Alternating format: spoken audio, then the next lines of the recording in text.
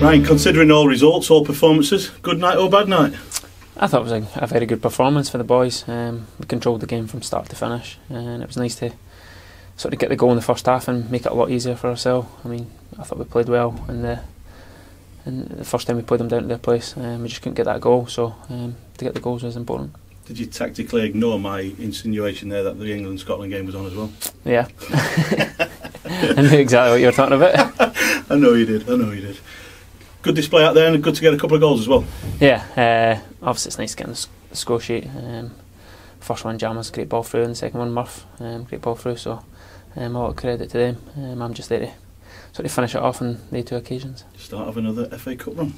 Yeah, let's hope so. Obviously we made hard work at taking it to a replay, but had to be. Now we've got Plymouth at home in a couple of weeks' time, so we'll change our concentration back to the league. Oldham at home Saturday.